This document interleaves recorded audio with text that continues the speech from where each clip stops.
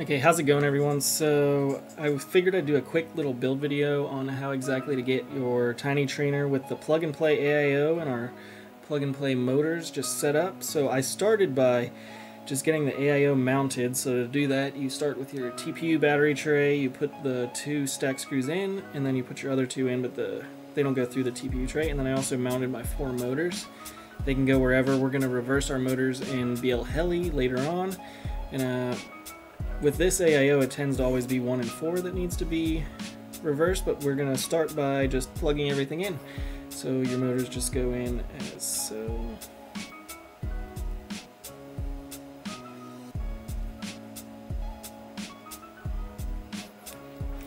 And then once the canopy's on, you're going to want these like kind of out of the way like this, because if they're just shooting straight up out of the plug, then the canopy is kind of smash them down. So you just kind of give them a little bend like this, and then they're going to be well out of the way. And then the plugs that came with the kits were pinned wrong.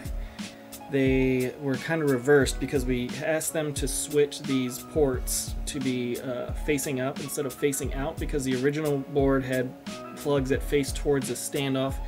It was pretty useless because then you couldn't plug anything into it. So we switched to upwards facing receptacles, except they didn't change the pin out of these, because now I think they assumed they were going to go in this way, the same as they went in before, but they actually go in the opposite way. So all of the wires are in the opposite order. So I'll show you the proper order right here.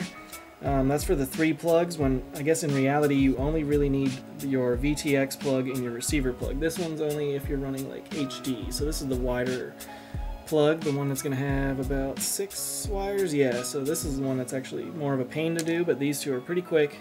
And you're just going to repin these, or you can follow the wiring diagram, which is provided on the product description, and I'll show it right here. And that's how you double check your work to make sure that it's set up right. Now, I actually have this kind of built up with the receiver on the bottom, the QT antenna zip tied, and I'm running Ghost, so I only need 1 wire, and that's going to be to the TX pad, so it actually goes to the last port on the right side of this plug. If you were running like Crossfire, you'd need both. If you were running, say, something like an S-Bus FR Sky receiver, you'd have it plugged to the 3rd hole, and then that would be going to your RX pad. But since Ghost is kind of like a bi-directional communication type of line, you use the TX pad, and then that's why I have that 1 wire going. And then I have my VTX on top, and I actually just modeled these. They're like the same little seatbelt clamshell type mounts for the XE2s. I also have one up for the Triumph Pro, and that just helps keep your antenna tidy and kind of protected. And I use that instead of putting it zip tied or just kind of flying out there. And then, yeah, you're just going to wire up your VTX to 5-volt ground, smart audio, and video. And if you have this repinned properly, you'll just put it on the quad, and then you're going to plug it back in. So I'm just going to get this in here. I like to take my power leads and put them off to the side, because when they shoot straight out the back, it's kind of hard to hook it up to the battery. So I put them off to the side like this, and then I push this little guy down. That's on there. All you're going to have to do is plug in your receiver to that front left port up there. And then you're going to plug in your VTX to this little dongle that comes off. So we had Beta FPV pre-solder everything, so that that's a step that happens before they quality check everything. Because what was happening is we had a lot of people with tiny soldering, and then they'd never really checked to make sure the AIO was functional before they started soldering everything to it, and they'd get to the end of the build and something wasn't working. And by that point, we don't know whose fault it is. So now there's no soldering that has to happen here. As you see, everything on the AIO was just plugged in. I routed my camera plug under the AIO just to make it a little bit cleaner. And then I'm going to be running this Yawesome camera mount. He made it so it lifts the camera up a little bit, and then it also kind of gives you that 5-inch feel, I guess, relative to how your camera lines up to the propeller tips. So you're a little bit higher than like a typical TinyTrainer, but yep, you're just going to plug that in, and then you kind of just put it on the front. Then we're going to screw those standoffs in.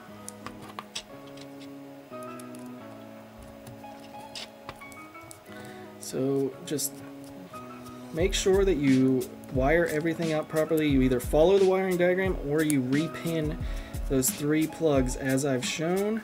And if you're watching this in the future and this isn't like a new video, then we're already going to have these fixed in batch 2 where the plugs are all pinned properly, and then you won't have to worry about it. But for this first batch, you're going to have to make sure. So there's our build.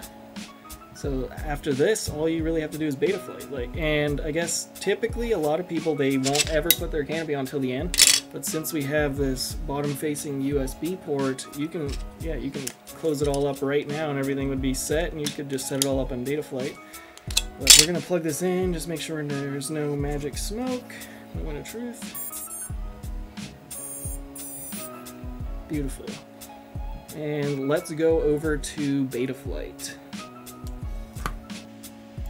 Okay, so here we are in beta flight, and if you're gonna be like, I guess, me and Evan, you're gonna be running the latest and greatest. So the first thing we're gonna have to do is we're gonna have to flash 4.3, beta flight 4.3, and this is a development build. So you're gonna plug in your flight controller, you're gonna go to update, and then you're gonna have to enable expert mode, you're gonna go to development, and then your board, this board, since we're all building the same quad right now, is the Beta FPV F405. And you're just going to take the latest build because our diff is going to be set up for the latest build, and then you're just going to click load firmware, and then you're going to flash it. I already went ahead and did that, so then we're just going to go ahead and we're going to connect to this quad, and then there's a diff that I've got ready for this, and all you're going to do is download that diff. I'm going to have it as a text file.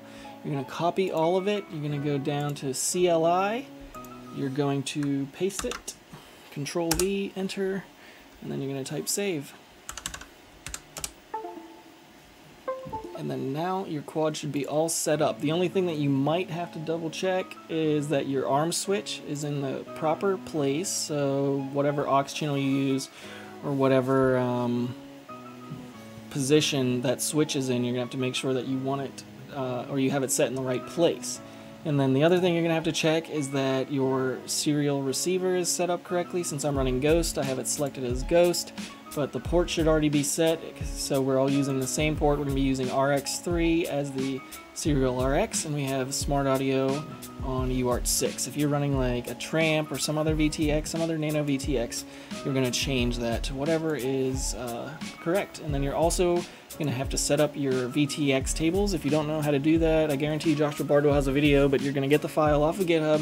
You're going to load it, and then you're just going to make sure it's the right one for your VTX. And then you're going to be kind of ready to go. The only other thing we got to do is make sure that our motors are spinning the right direction. I'm going to guarantee they're not because I haven't done that yet, and all the motors are exactly the same. So I'm going to grab a battery real quick.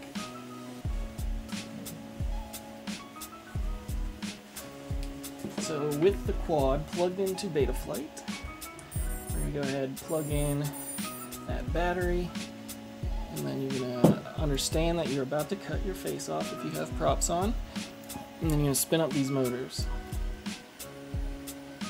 Yeah, it looks like they're all spinning clockwise. So that means, since I'm running props out, that means that 1 and 4 are incorrect because they should be spinning away from the inside. So we're going to go ahead and we're going to do that. We're going to disconnect. We're going to open up BL Heli. So we're just going to go ahead and click read setup.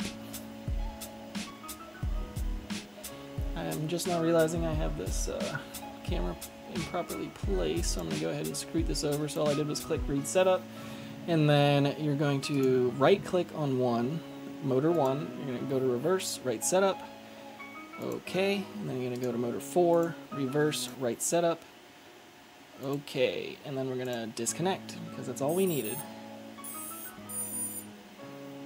And now we can go back into beta flight, go to our motors, and then turn that on, spin it up, and then make sure, yep, all correct. And then the last thing that I like to do, which isn't absolutely necessary, is change my font and upload my 533 logo.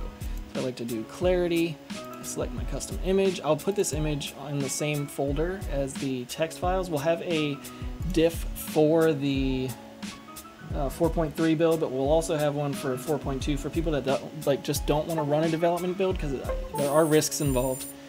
Just realize that if you're running a development build, there's bugs, and that's at your own risk. So then, now that that's set up, we're going to be able to just, I guess we want to make sure that our control link is working. These are just the standard steps making sure your quad works. So if you already know these steps, you can just stop watching this video because your quad's ready to fly. You just got to throw some props on there. So we can go to receiver, and yeah, everything's mapped properly. Arm is going in the right location, and we are good to go. So I'm going to throw some props on this, and we're going to test hover it. Okay, this is not me recommending that you test your quad in your house, but the first thing I do, I don't give any throttle. I just kind of go back and forth because low throttle, and then if something was set up wrong, it would freak out, but it would be tame relative to you trying to take it off.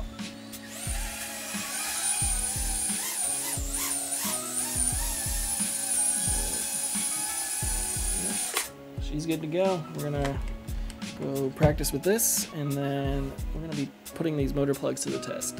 Thanks for watching. I hope that helps anybody building one of these AIOs, and we're gonna have some RTFs pretty soon. It's gonna be built exactly like this. Same camera, different VTX. We're gonna go with the Foxier Nano Reaper just because it has some big pads, makes it easy to build. But thanks for watching. Happy flying.